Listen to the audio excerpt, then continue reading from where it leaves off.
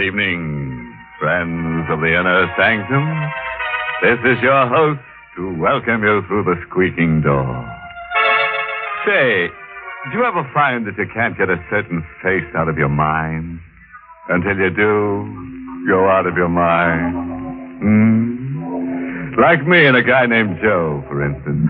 I ran into Joe accidentally the other day over at the city morgue.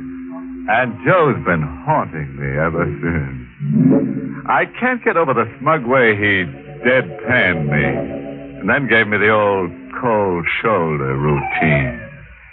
I don't want to cry, baby, but I dug down plenty time and again to keep Joe from going under. But no gratitude at all from Joe. Mister, I'm finished with Joe for keeps.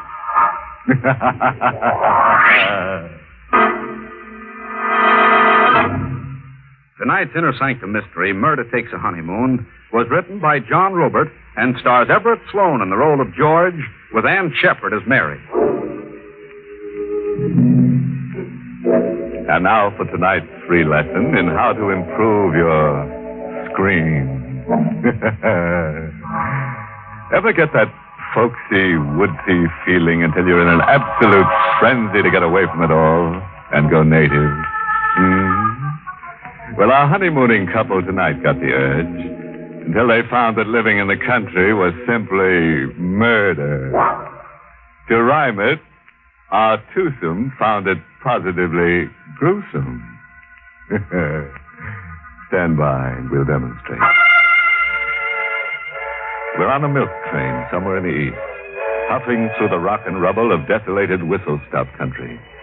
The yellow train lights blink eerily. The hour is sometime between night and morning. One car holds just a young couple. They huddle closely, half asleep, as the train groans into another of its interminable stops. Ravenwood! Entering Ravenwood! That's South Lewiston! Ravenwood! George, I heard him say Lewiston. No, Ravenwood. Lewiston's next. Oh, there must be a million of these one-horse towns. What's eating you, Mary? Oh, you look like you've just been declared an orphan. I feel like an orphan, George. Cold, I'm hungry. So far from home. We're heading home, kid. At the next stop, there's a farm. More land than you can cover in a day, and it's all yours. Wedding gift from me to you. I'm sorry, but the country's not for me. I'm a big city girl. Ah, give it a try, huh? Come on, smile.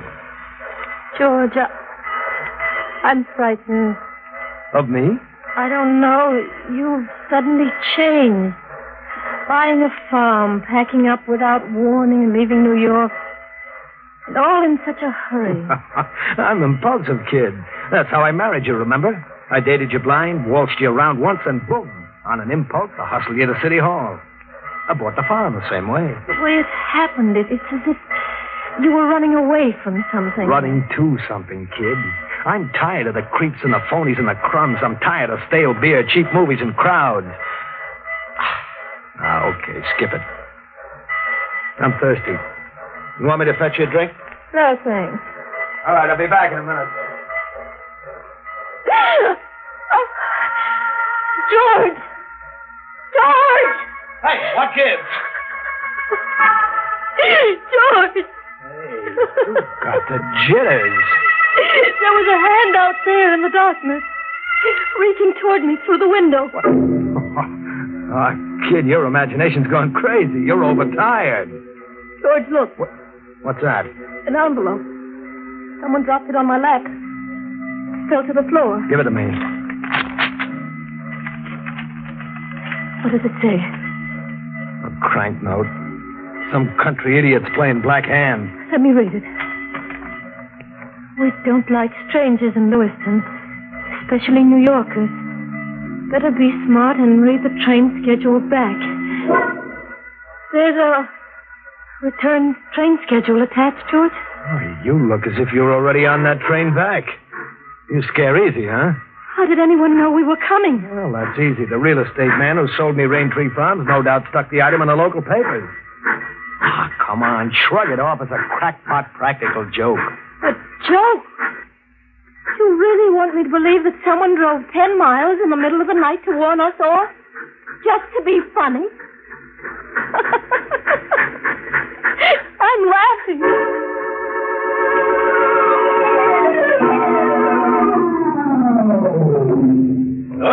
Lewiston! Come on, Mary. Grab that other suitcase. Come on, step on it, kid. Right, your step. All right, easy does it. There we are. It's so deserted, George. Yeah, everybody's asleep. Well, what'll we do? Come on, we'll camp under that station shed. It's 9 miles out to Raintree Farms, and we'll need somebody to drive us there. I may do that. Oh, Drive you out. Been waiting half the night for you. who are you? Ben Myers. Lizzie's parked to the side of that shed. You said you've been waiting for me? I did. I'm your neighbor. My shack's just around the bend from Raintree Farms. Thought you and the lady'd be glad not to spend the night in the weather. Ah, we're glad, all right, but how did you know we were coming? I read in the papers you bought the old place. But why tonight? Why not last night or tomorrow? How did you know I was coming tonight? I've been waiting last night. If you didn't come tonight, I'd watch for you tomorrow. The time ain't worth a leaking bucket. You coming? Yeah, sure. Come on, Mary. Here's the Lizzie, son. Ready to light my pipe and we'll be going. Bring your face to the light, son. I've seen you before, ain't I? I don't think so. You never been around Raintree Farms? No, I've never seen the place. Funny, you should buy it then.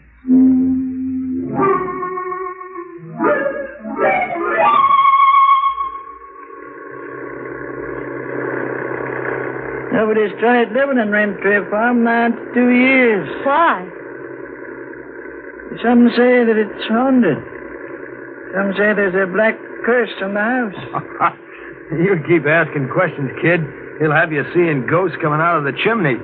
Not ghosts, son, but corpses. Corpse. The last couple that tried living in Raintree Corners lay dead in the parlor floor. I seen them with my own eyes. Dead. Nobody ever found out what killed them.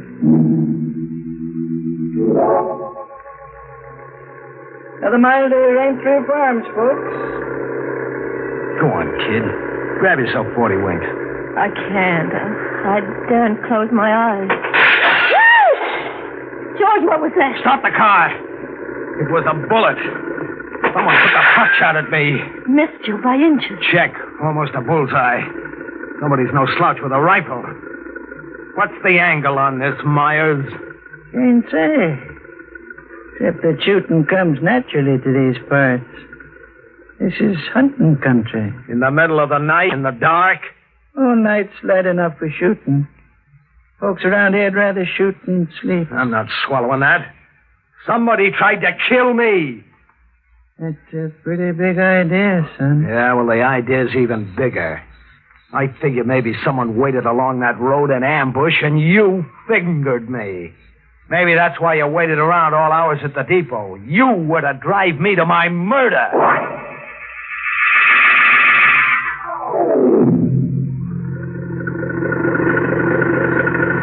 Yeah, folks. Raintree Farms. House is up that walk. All right, hand me the luggage, Mary. Yes. Thanks for the lift. Your young man ain't thanking me. His head's busy turning with big ideas. Goodbye, son. I'll be coming around, maybe. With some more of your big ideas. Look, if I ever see you around here, I'll shoot you full of holes on sight for trespassing.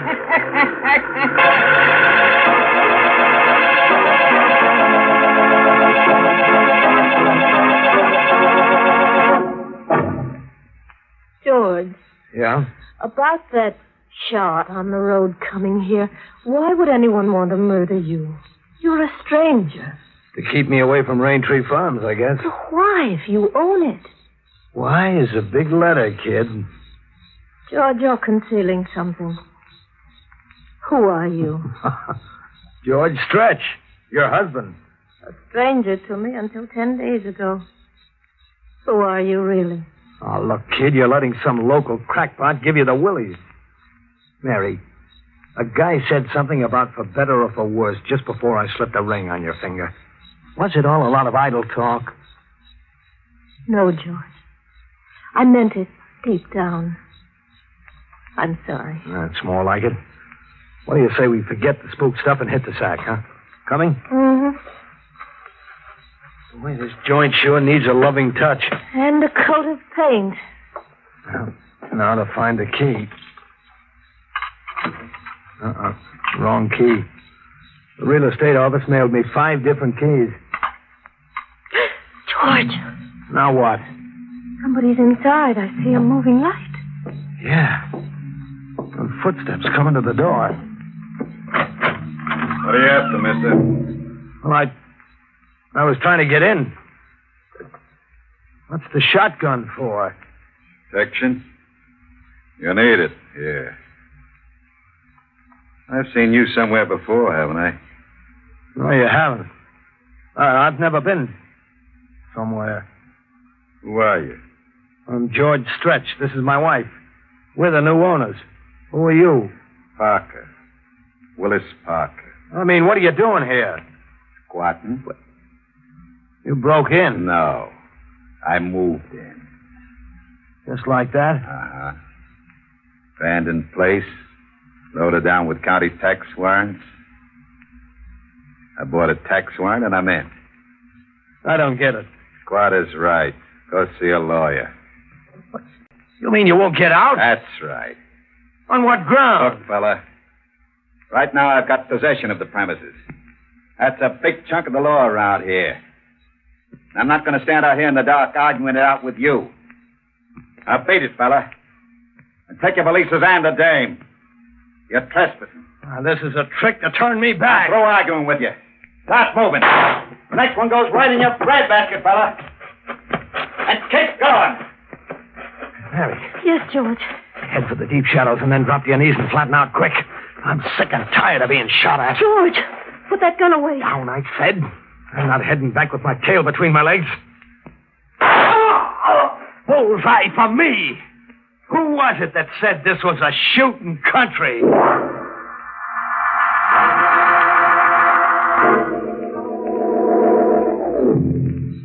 He's dead. Oh, gee, I just meant to nick him. You killed him in cold blood. In self-defense. He was planning to tail us down the road and blow us to kingdom come. George, you're making that up. Just as an afterthought. Am I, kid? Who do you suppose took that shot at us driving up here? And that couple found mysteriously dead, the couple old Myers mentioned. Who do you suppose killed them? I want the whole truth. Why were you marked for murder? I said why was a big letter. You gotta ditch Parker somewhere. Ditch him? Hide him to protect ourselves, then forget that it ever happened and go about our business. You're not going to the police? No, I'm going about my business, I said. George, what are you afraid of? You got me confused with the answer, man. I've got to know or I'll lose my mind. Both Ben Myers and Parker thought they recognized you. You have been here before. Never, I swear, never. They had me confused with somebody else. I'll play along my way for a while. My way is the only way, Mary. Any other way is no good. I'll get that kerosene lamp and follow along. I'm giving Parker's squatters rights to the first big ditch I find.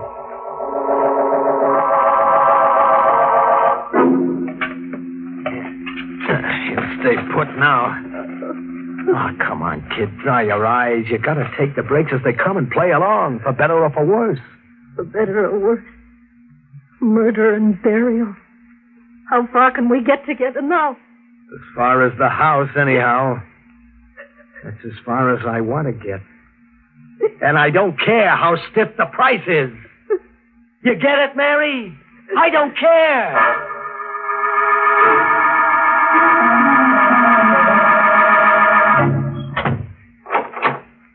right, now set the lamp on that table, Mary. And stop staring at me as if I were some kind of a man-eating monster. You're getting on my nerves. I'm sorry, George. All right, that's better. Look around you. What do you see? The room is a wreck. Check and double check. The paneling's ripped out. The floorboards are up. Someone started taking the fireplace apart brick by brick. My property buy doesn't look so good, huh? George. What? What does it mean? Vandals always have a field day with an abandoned property. No, it means something else. Check, kid. Parker holed up here looking for something. And you're looking for something, too. You're catching on, kid. That's why we're in this forsaken country. That's why you were marked for murder. What are you looking for, George? A couple of things. One of them's a stiff. A fresh-faced kid who called himself Johnny Morrow came out here about 2 years ago. He was never seen again. Alive. And you know why, Mary? Why? Because he's still here. My kid brother never left this house. Alive or dead. Whoever bricked up this fireplace bricked it up to keep. George, if you find your brother, what then? Then I go right for item number 2. The jackpot. The jackpot? Do-re-mi, cash. Money piled as high as the Empire State. We parlay the corpse into a fortune. Yeah, that does it. The hole's big enough to drive a truck through. Bring that lamp over. Closer. Closer, you dummy. Yes, George. See what I see? Walled in as if he was part of the building layout. Meet your brother-in-law, Mary. All right. Help me drag him out. Yes, George. Set him down over here. When he was a kid, he always came running to me when he got into a jam. There was a year's difference, but we were lookalikes. That's why the old man and Parker thought they'd seen you before. Check. They'd seen Johnny. Who killed your brother? His partner, a hoodlum named Wiley. Johnny and Wiley had pulled a payroll stick-up, a $50,000 job. Wiley tried to double-cross Johnny. Johnny holed up here with the payroll money. Wiley trailed Johnny out here, tortured him for weeks, and then killed him. Why? Why did Wiley torture Johnny? To find out where Johnny had stashed the money. But Johnny never told him. Johnny knew his goose was cooked anyway. How did you find out these things? Johnny smuggled a letter out addressed to me through old Ben Myers. The letter said nothing, but said a lot. Small talk, everyday brother stuff, wrapped around 2 key words. The words were, search me. As kids, we used to play treasure hunt with maps we made up and sewed in the lining of our clothes. $1 gets you 1,000 that Johnny has a map sewn in his clothes. Now you don't have to ask why anymore, kid. But what? Who was Parker, the man we found here? A crook who hung around with Wiley. And all the time that's elapsed, why didn't you come here sooner? I was busy looking for Wiley for 2 years, across the country and back again, in South America, Mexico. Wiley was always one jump ahead of me. I caught up with him a month ago in Tampico. You caught up with him? Well, what did you do? I gave him a dose of what he gave Johnny. And then I killed him.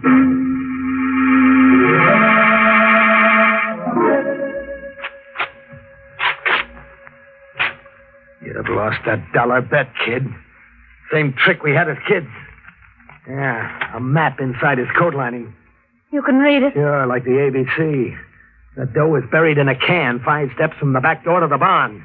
The dough is practically in my hand. George, you'll have to give the money back. Back? Huh? And give myself up with it, huh? Yes, if you can find the courage. And tell Johnny he died like a chump for nothing. And tell myself I was just a sentimental sap dogging it after Wiley right into Tampico. And maybe get down on my knees in front of that ditch out there and apologize to Parker if I haven't put a slug in him. George, out of your mind. Out of my mind if I listen to you. I'll lend a hand. Grab Parker's shotgun and watch for intruders while I dig that can up. And then I'll bury Johnny right on the same spot. Yeah, I'll bury Johnny right where he stashed those 50 G's for his big brother to come and get.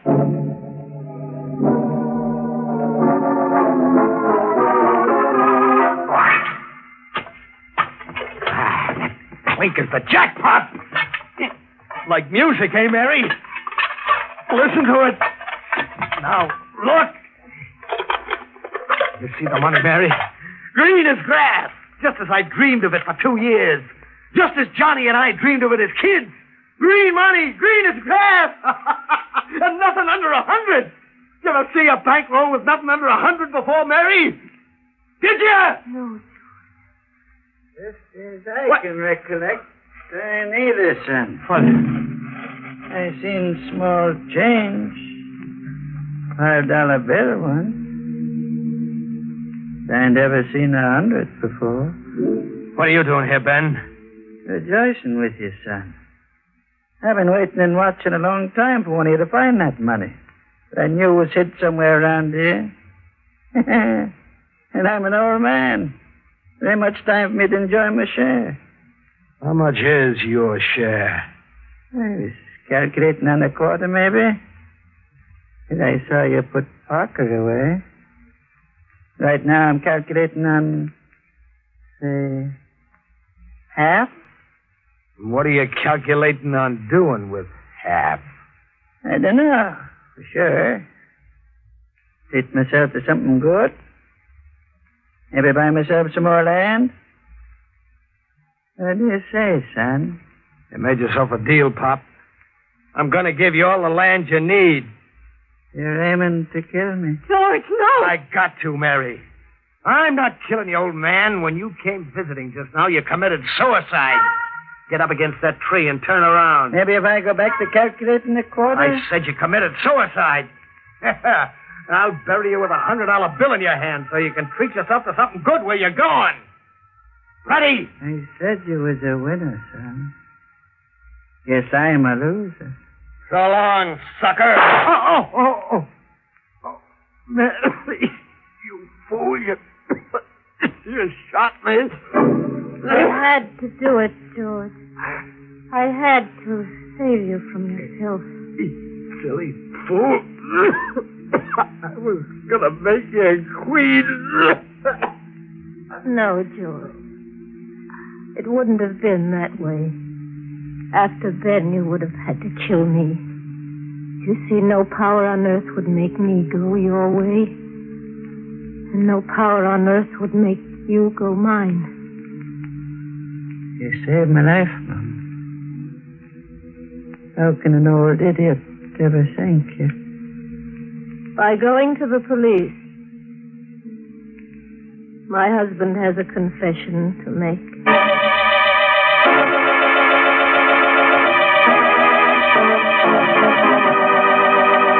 Oh, poor Mary. It got so she couldn't see the trees for the bodies. You know, until tonight, I thought only Santa Claus came through the fireplace. Well, I guess everybody's doubling up everywhere nowadays. Like George. Mary's bullet left him doubled up. Still, that was a good choice of location. The fireplace for a corpse. Sort of, how to keep from growing cold.